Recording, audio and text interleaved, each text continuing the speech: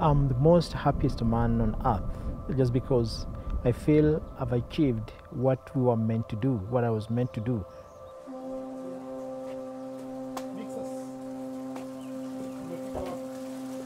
When we see them go back into the world, I'm very happy and joyous, and all excitements are there.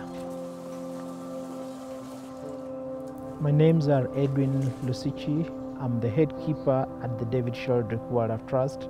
I have been caring for the elephants for almost 20 years now.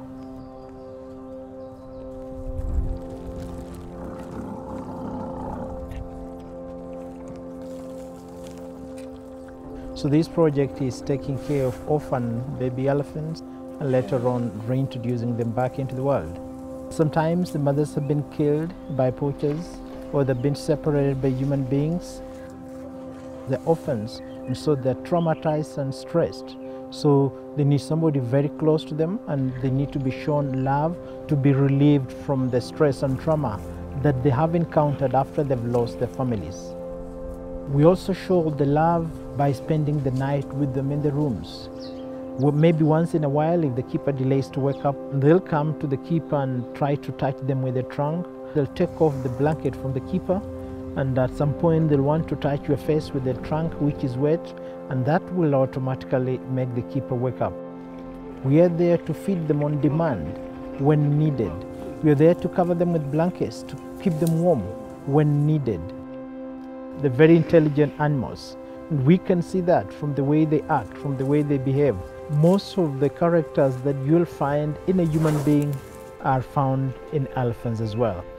We've got elephants that are very social, very calm, very friendly. We've got elephants that are very bully, very naughty, they're very rough. Some of the elephants will want to come, especially the little ones, and stay very close to you. If you're seated down, they want to come and lie on your laps.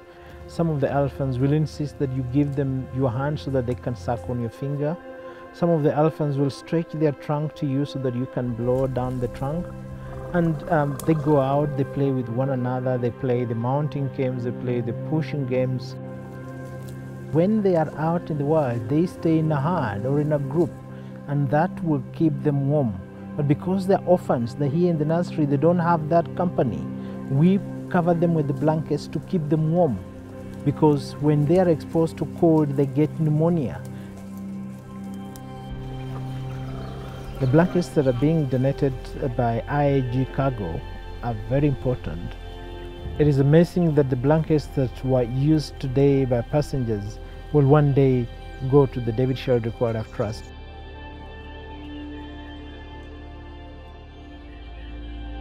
And after 3 years, depending with the character of the elephant, we start to reintroduce them back into the world. We've got 3 rehabilitation centers with the keepers who will monitor the elephants and take them out every morning until the time they get invited and adopted in a herd of wild elephants. Then we set them go and become wild, because the wild elephants will train them, will protect them, will warn them against human beings, and our orphans will have become as wild as any other elephant out there.